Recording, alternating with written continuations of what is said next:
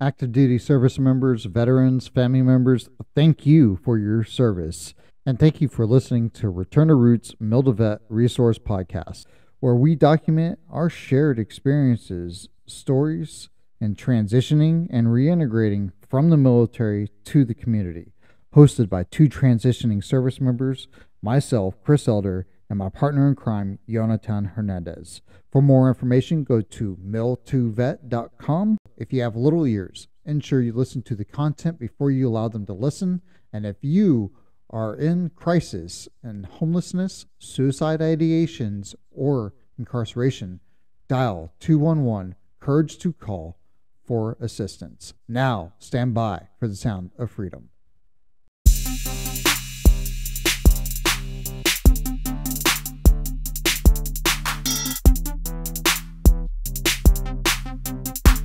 Today, we have the honor to speak with Army veteran Nate Boyer, who's also with the Emerging Vets and Players. Enjoyed the show. Return to Roots fam, welcome. Today we have a very special guest. He is a former Green Beret, former NFL player. He co-founded an awesome organization called Emerging Vets with Players.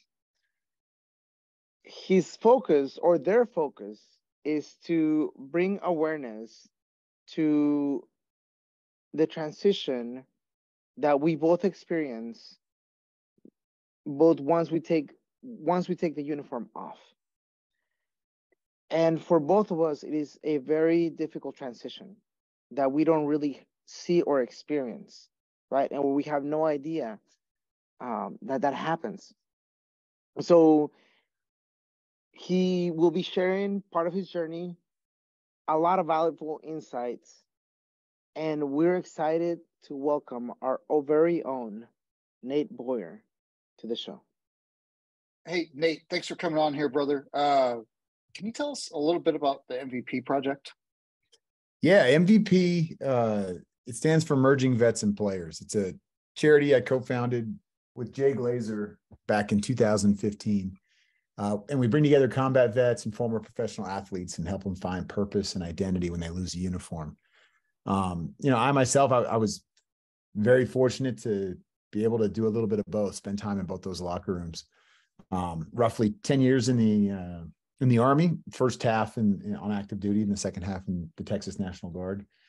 And then, went on to play college football at the University of Texas while I was in the Guard, and then get an opportunity with the Seattle Seahawks after I'd left the military. And then when I got cut from the Seahawks, I went from having this group of people, this locker room that I always felt kind of had my back. And I knew the people around me were, as dedicated as me to the mission and the goal. And, whether we're out there, playing a game or on the battlefield, I had those people I could rely on, and I knew I had to do my job for us to be successful. And, one thing we wanted to be careful of when we started this organization was making sure that we're never comparing war to playing sports, because it's very different. The stakes are not the same. And if you talk to pretty much any athlete, especially one's part of our program, they always hesitate to make any comparisons about, their lives to our lives. But the reality is there are a lot of comparisons to be made from a team perspective, from a brotherhood, camaraderie perspective, from an identity with a uniform perspective, and from a often difficulty transitioning perspective. The struggle with trying to feel like you'll ever be great again and part of a team like that. That's very similar. So, when I went to Seattle, I had left the military, but I hadn't really thought about what a transition would be like, because I had football and I had that team and that uniform. And it was like, I had to focus all my energy on that. I couldn't think about, what would be next, or what it would be like to no longer have that team or have the camouflage anymore. And then when I got cut from the Seahawks, that's when it hit me. It was like, whoa, I never even took the time to kind of say goodbye to the military. I just sort of ran into this other thing, this other career and this other life. And now I don't even have that world. That one's gone too. And that's when I kind of had my like, oh crap moment. I was 34 years old, which is, it's not young, but it's not old. I had a lot of good years left in me, and felt like I had a lot to contribute still. And still felt like I was, physically, like I could do it. I could go out there and still play or still go serve. And like I'm good. But it just didn't feel like that was possible anymore. So I was, grasping at things, trying to figure out how to recapture that feeling, challenging myself, go climb Mount Kilimanjaro, go run a marathon, go do something like that. And there's nothing wrong with that stuff. It's great. I love that stuff, but it's not sustaining, you know what I mean?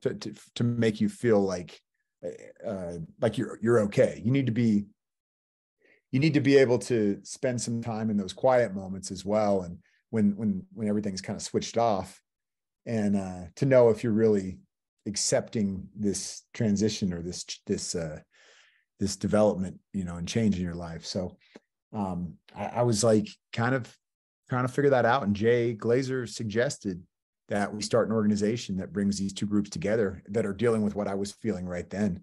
And that's why we started MVP. And we started in Los Angeles. He had a gym there, has a gym there called Unbreakable Performance Center that he opened the doors for a bunch of vets to come in on, once a week at no cost, get a workout in, and then we'd huddle up and kind of talk through our stuff.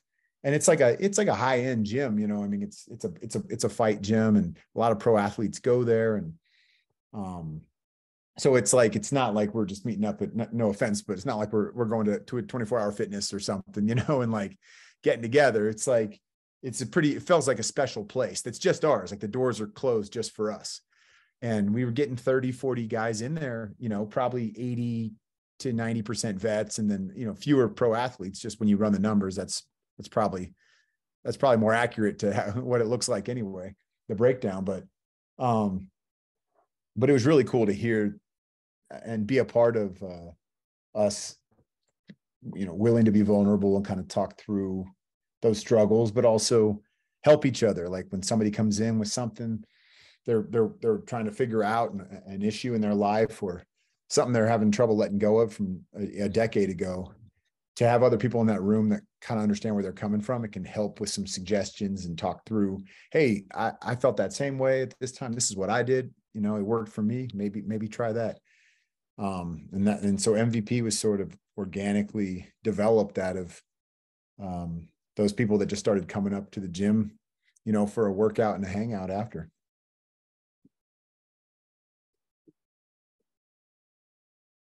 So tell us how that merged into filming the movie, because that's pretty cool. I mean, we were there, we saw the movie, and we were part of it, and it was fantastic. It was fascinating. But I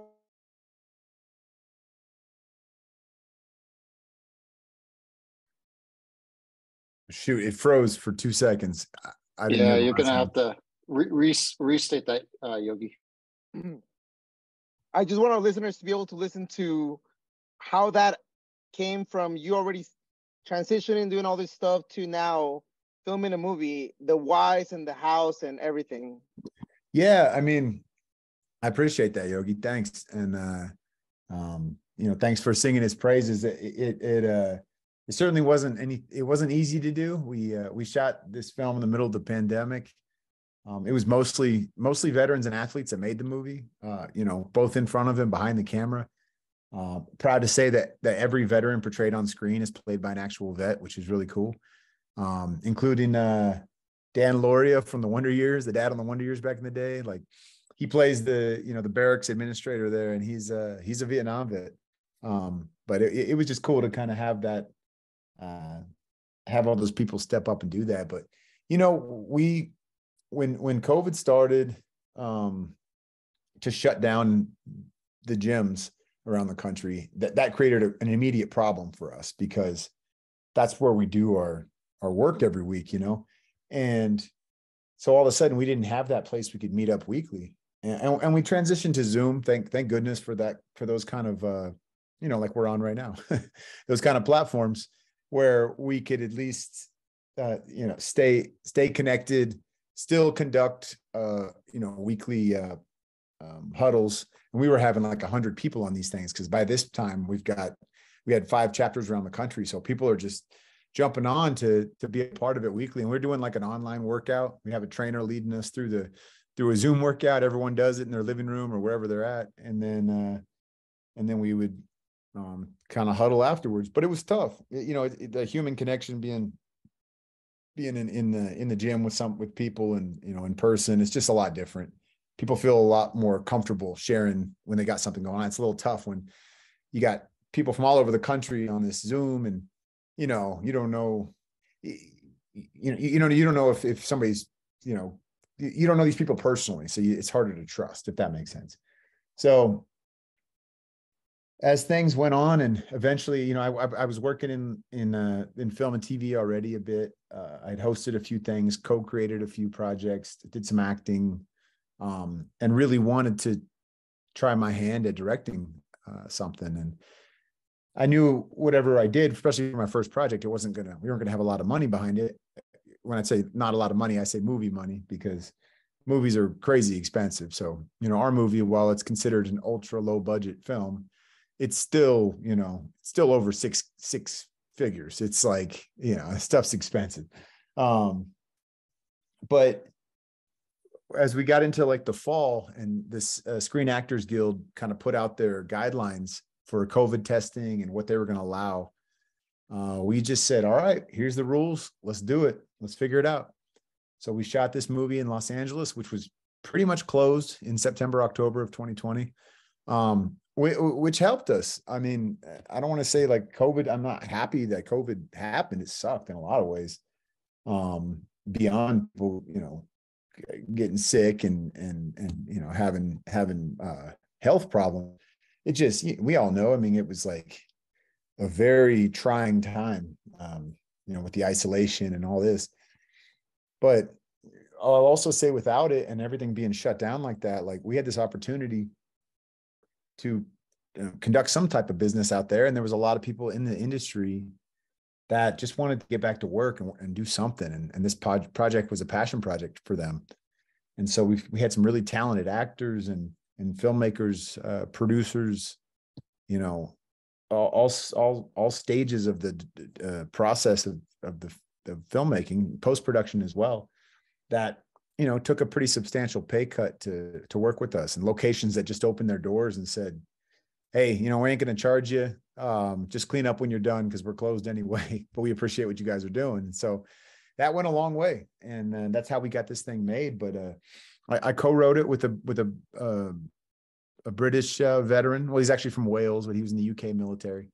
And then Sylvester Stallone, his company, they put their name on it because they really they love MVP, the organization. They wanted to see it happen. And they didn't ask for anything. It's not like they were expecting this thing to make a bunch of money. They just wanted to see it get made. And they thought, well, you know what, Stallone thought if I lend my name, I bet it'll help. And it sure did. Got a lot of people to read it in the first place. And it's a big part of the reason that we got it made. And his producing partner, Braden Aftergood, helped us with script notes and ideas and casting and all that stuff. So we just kind of went for it. And everything was on location. We shot in Jay Glazer's gym. We shot at a veterans homeless shelter in town, where a lot of these people had lived, that the story was sort of based on. Some of the people in the movie actually spent time there, living there for a bit.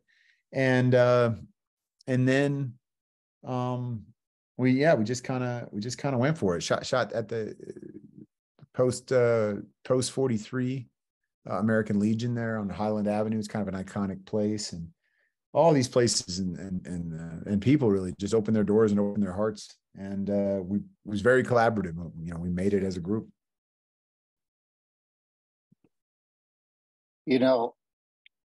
What you said there about when you're getting out of the military and then you just kind of ran right into playing football, and then all of a sudden you find yourself having to leave football because you were cut from a team, and then it just kind of led into this formation of this group, and you start really making some some really big connections, and then COVID just kind of hits Right.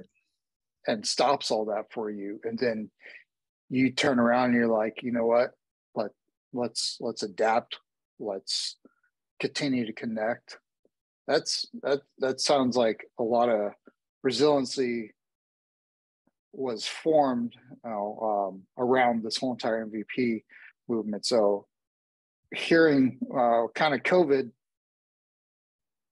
wasn't just a disadvantage, but it was also an advantage for the whole entire MVP, because I remember all the gyms were shut down. Right. And then you guys are making a story that has the gym in the middle of it. And there's a lot of people that can connect with that. So that was one thing that I caught, was like, when I was watching the movie, I knew that it was filmed right around COVID.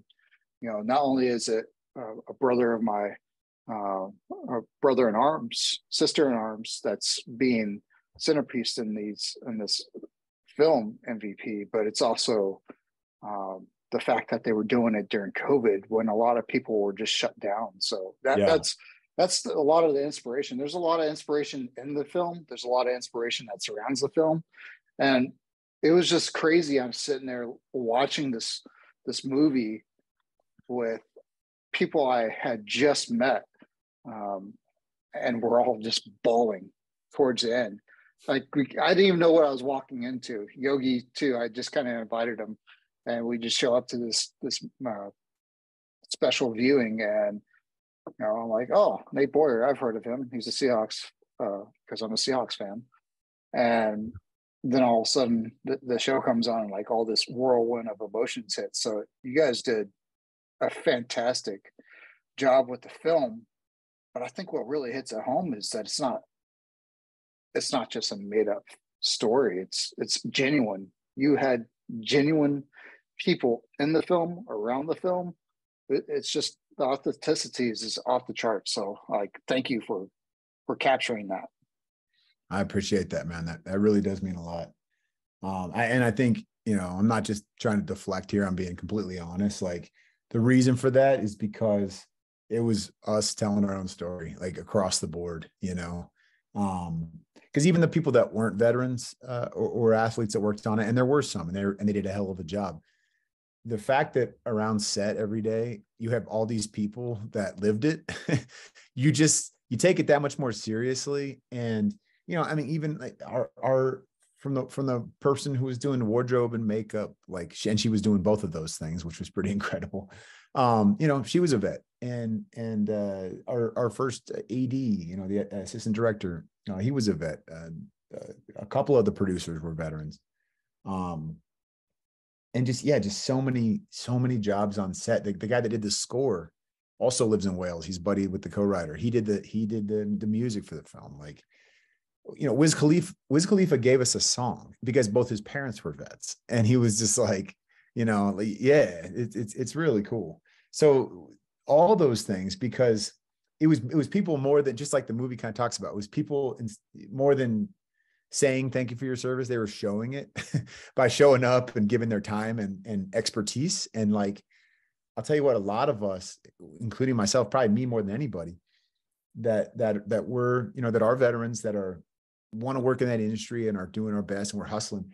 Like, we're a little, we're behind the power curve on some things because we spent the first half of our life doing this other thing, And so for a lot of us, it's new, and we feel like we haven't gotten the same amount of opportunities, or we feel, I'm in my 30s, man. I don't want to be that weird guy that's like trying to start over and go to film school and all this stuff. And so, it's like, you got to get past that personally. You got to be able to take that step, but you also need those people that are willing to mentor you, and kind of guide you along the way. So we had all that. And not that it wasn't hard every day, man. There was arguments and freaking everything's going wrong. It's just like it's like a military training operation. It's not like, once again, it's not like war. It ain't like that, but it's like you're in the field, doing an FDX or whatever. And like, just everything's going wrong. There's wrenches being thrown at you. The weather changes. You're just, but at the end of the day, you're like, we got it done. You're ready to go have a glass of whiskey or something and go to sleep and wake up and do it all over again at 6 a.m. again, just like when we were training. So it was fun like that. Like I can't wait to do another one. I haven't had the opportunity yet, but we got licensed by Showtime, and if you don't have Showtime, you can still go see it on Amazon Prime and Apple TV and all that. But now that it's out there and people are seeing it, it's been cool to see the reaction of some industry professionals, that are like, all right, man, like it's not perfect, but that's what's great about it. Like, I think, and no movie truly is. I mean, I don't know, maybe there's a few out there, some iconic ones that are pretty much the perfect movie, but it just sort of showed that what we're capable of, when we are given an opportunity and we come together, even if we're given a lot of guardrails and limitations, whether it's budgetary or the social climate or the actual climate or whatever's going on, pandemics, like we'll figure it out. We'll make the mission, and find a way. And so that's the coolest part about this whole process, is that we just got it done. Not only that we got it done and we got it out there, and people are able to see it now. One of the things that I want to mention, man, and for me, as I was watching the movie next to Chris, of course, and as he mentioned before, I mean, we really did start bawling. It was not a figure of speech. It was like everybody in that audience was legitimately crying and in their feelings. And I mean, you talked about the homelessness, you talked about the suicide rates, you talked about how difficult it is to get a job, and the people sometimes when you do the transition, how you get divorced, how you have problems with your children and all that other stuff. I mean, you hit the major things that we go through as a transition. And for me and Chris, I mean, when we saw the movie, we were beginning our transition, right? We were starting to, that was actually part of the reason why we ended up there in the first place. And we're super lucky and blessed to be there. And because that was a chain of events that led to the creation of this podcast in the first place, and our community and everything else like that. I mean, believe it or not, you're part of our inspiration on this being here. So we thank you for that. And we also, I mean, it was so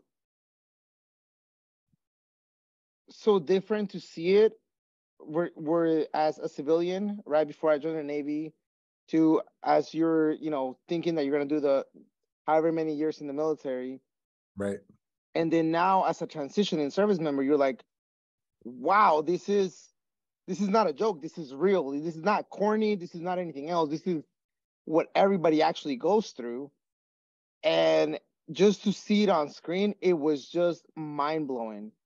So thank you for that. I want to talk about, if you don't mind, about what kind of impact have you had for our listeners on how many, you mentioned that you had at that point 5 chapters. How many chapters do you have now? How many members do you have, and all that other stuff? Yeah. So since then, we've grown to 8 chapters. So we're in Los Angeles, Las Vegas, Chicago, Atlanta, New York, Seattle, Dallas, and Phoenix. Wow. Yeah, we're getting there. We actually have our first gala coming up on May 6th up in Dallas, which is really cool. So we're really growing. I mean, we're 7 years old now, and we're finally 7 years old. I'll say, I'll make an excuse for us. We had a little bit of a slowdown over the last 3 years with everything from COVID to the economy to all this stuff, but we've still grown leaps and bounds. I think we've got roughly 4,000 members. And that doesn't mean that 4,000 people come to session every week, but it's like people that have been and have stayed connected with us, we consider members, and they come back from time to time. We do other events as well. And so it's been really cool to see that growth. And we want to keep growing. We're hoping to open 1 or 2 more this year. We'll see. you kind of got to, in a sense, like follow the money sounds bad, but it's true with the nonprofit, like where, you have these places and individuals, whether it's private donors, whether it's corporations that want to see MVP where they're at. You make your way there. We may end up, we're starting to work with Walmart now. We may end up in little Bentonville, Arkansas, which is not that little, it's growing, but things like that. It just kind of wherever we can, but we're always going to be available virtually regardless.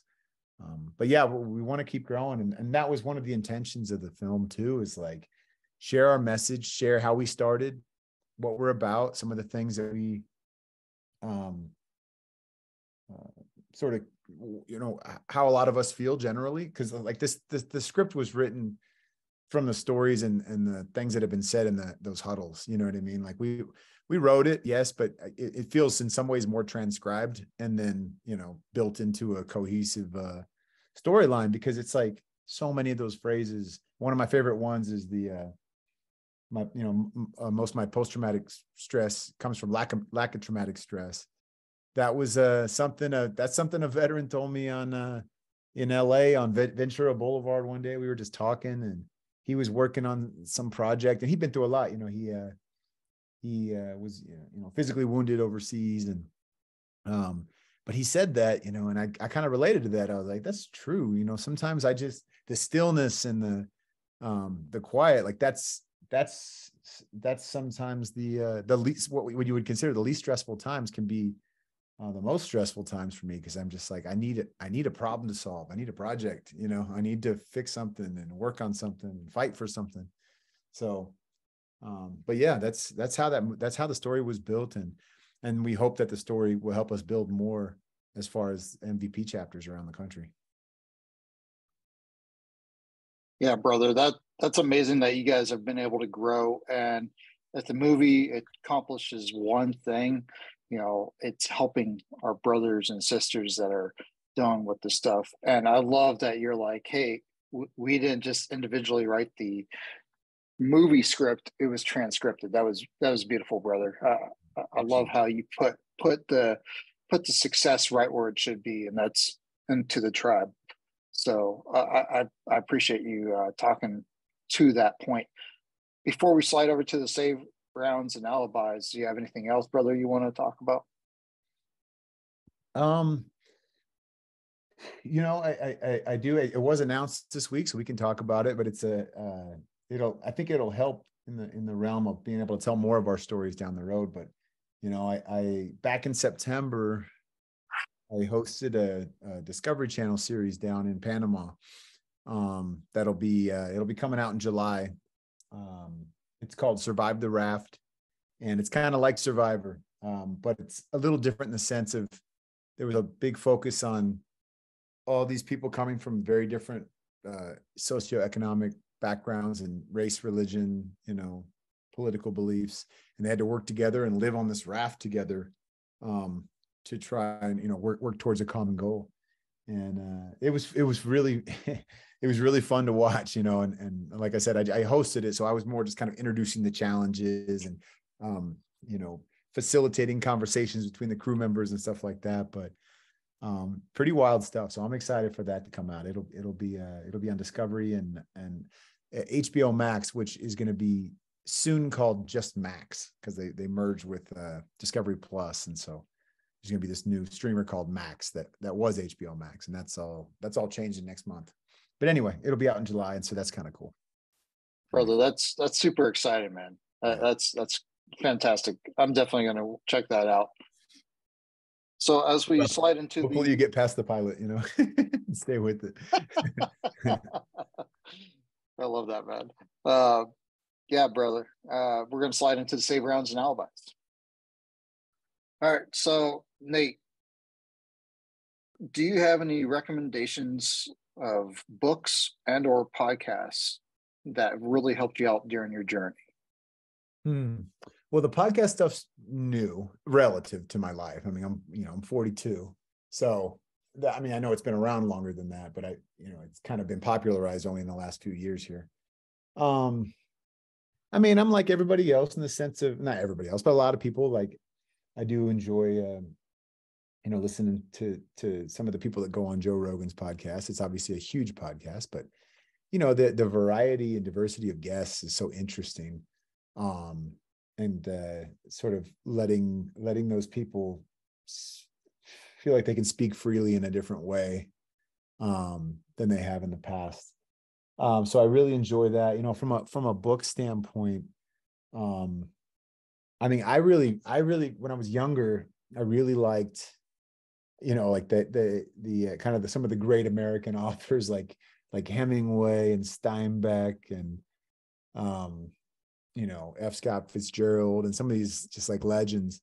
I remember I read East of Eden, which is a Steinbeck novel, over the course of, I think, just 2 or 3 days.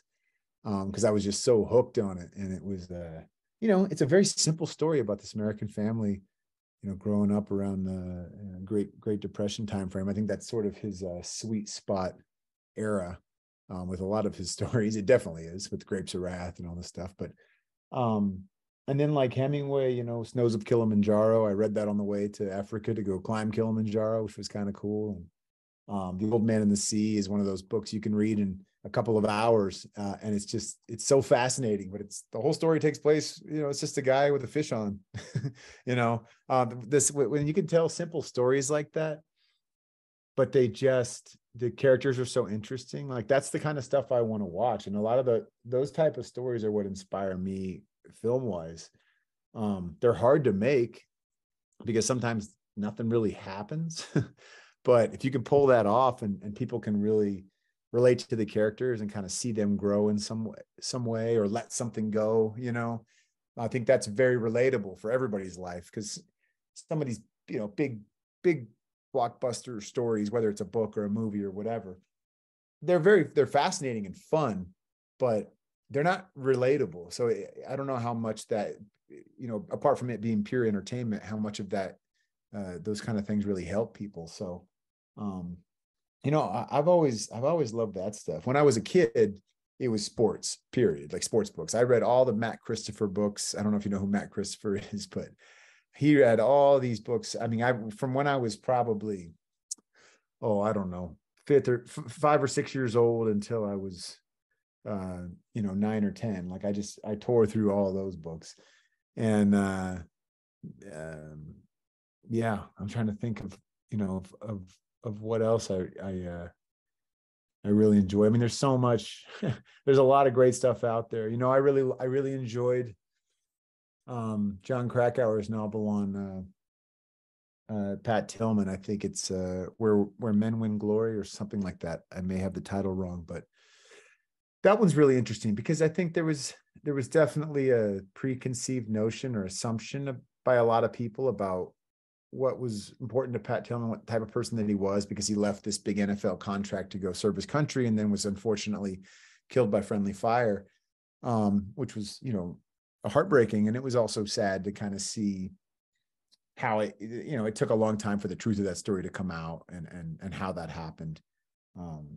But anyway, kind of to hear where he came from and what motivated him and all that was it was cool. It was cool to like see that and feel like, okay, this guy's sort of cut from a different cloth too, because that's how I feel. I don't feel like I'm the typical story of somebody that graduates high school and maybe joins the military because they're just a very patriotic person, or they always know they wanted to do this. Like I didn't know until I was 23 and I was kind of lost, and then it just 9/11 had happened, and I wasn't doing anything particularly great with my life, or at least I felt that way.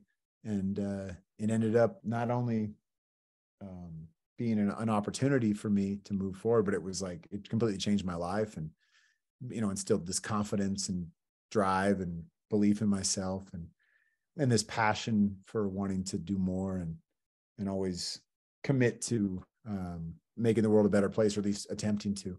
And so, when I read his story about kind of he was sort of an out there hippie type dude, when he was playing college football at Arizona State, and but he was also very passionate about his country and the United States, the American dream and all these things. And not always happy with his country, but passionate, and about its people. And I think that's super interesting. And I related to that. So, yeah. So I have 3 for the price of 1 question, right? And the next question is one of my favorites. What advice would you give your younger self before you join the military, as you're transitioning out of the military, and now for your specific case, as you transition out of the NFL? I think my younger self, how young is the first question? How young would you say? 18-ish, Gotcha. around that area. Yeah. Okay. I actually, at 18, I was proud of myself. I wasn't ready to go to college, and I didn't. I moved down to San Diego. I started working on a fishing boat. I was trying things, which was great.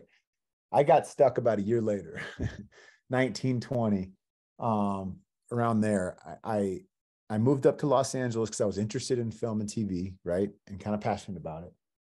But I just didn't think I deserved it, and so I didn't really pursue it because I was like, well, you're not good enough, man. You're going to screw it up anyway. So I just kind of floundered and wasted what I felt like 4 years of my life. I wouldn't say wasted because I was learning a lot. So wasted is not the right word, but I just wish I would have gone for it earlier. It took me a while to understand that in life, you just got to go. You got to walk through the door. You got to,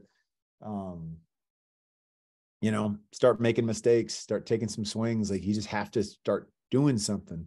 Nothing's going to come to you. It doesn't work like that, waiting for that moment, waiting for, the perfect situation to arise, or the signs, or the stars to align. Like, it just doesn't happen sometimes. It doesn't happen most of the time. You have to kind of make your luck. You know what I mean? You have to go out there and, play your cards and kind of go after some things, and then maybe it'll change. Maybe your idea of right now of what you want to do is going to completely change.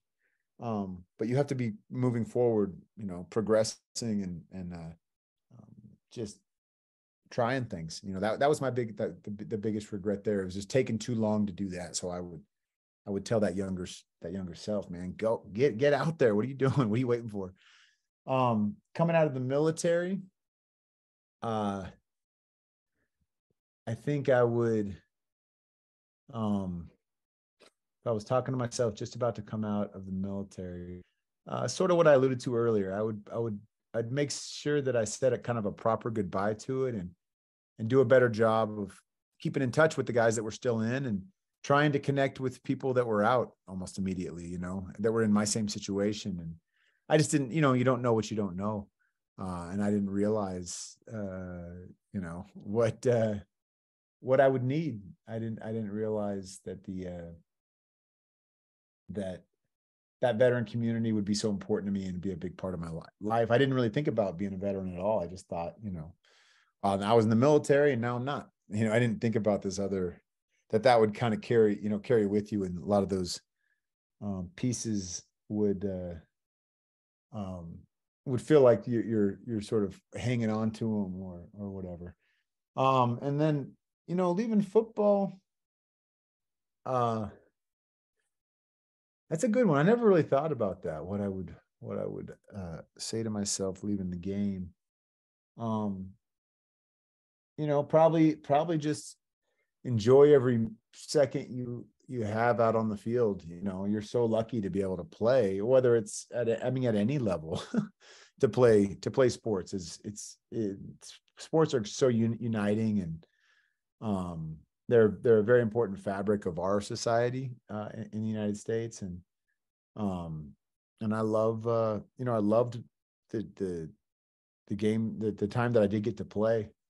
But in the moment, a lot of times I didn't enjoy it as much. So I guess that would be something I would tell myself before I started playing instead of after. But when you get on the field and you get that shot, obviously you got to focus and do your job, but have fun, enjoy it. Don't worry so much about the result. Just let it rip.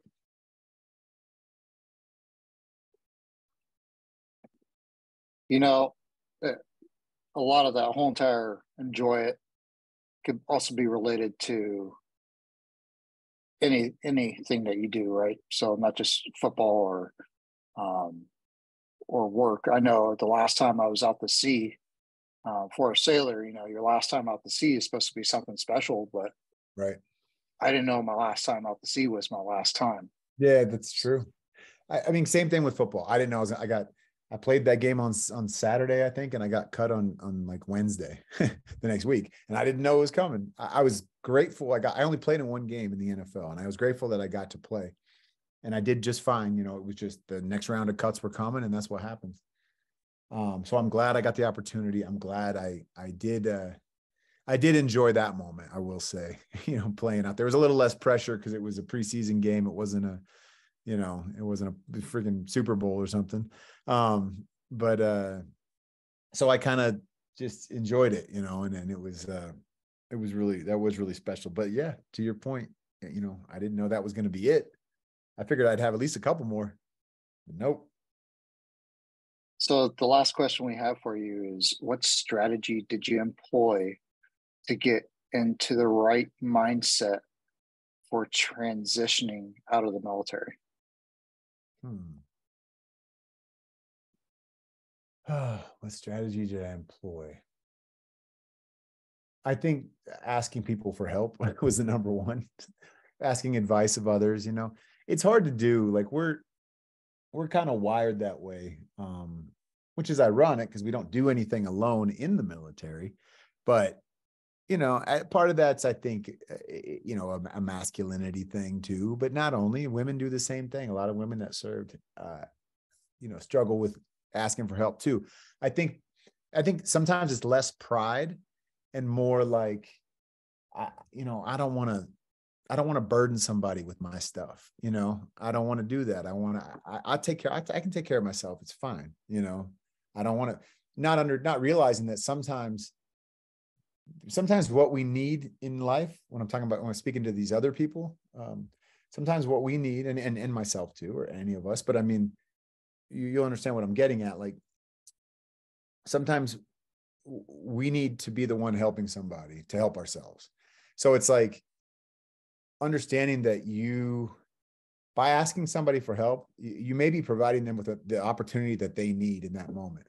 They may need to feel purposeful. They may need to feel like they matter to somebody else. And if they weren't around, things might not be going so smooth, like sometimes we need that. I felt that way many times in my life, especially when I was younger, where I was like, what, if I wasn't around, everybody'd be fine. Like nothing would change. I mean, yeah, my family would be sad that I was gone, but like, it's not like the world would be any worse off. And that's not a good feeling. Like no one wants to feel that. We want to feel like, even if it's just in our little microcosm, that we we make a difference, and the fact that we're here matters, and we're needed. We all want to belong and feel like we contribute in some way.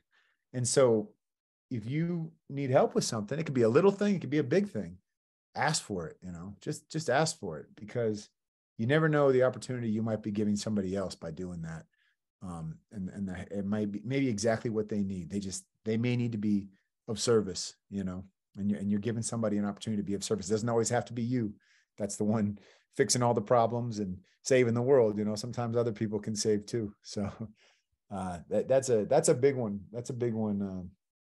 It's kind of tough to learn, but once you learn it, it's very valuable. It's very valuable. And then when it's your turn, when somebody asks you for help, understand, even if you got a lot going on, and maybe you can only provide a little bit of time and energy, just try, just try to fit it in, try to figure it out. Don't leave people hanging.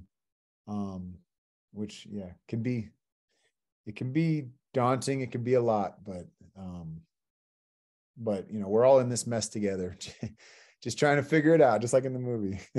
Wandering around the spinning ball of chaos, which is another line stolen from a veteran buddy of mine.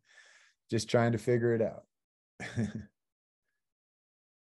Nate, I want to thank you for being part of the change not just bitching about the problem.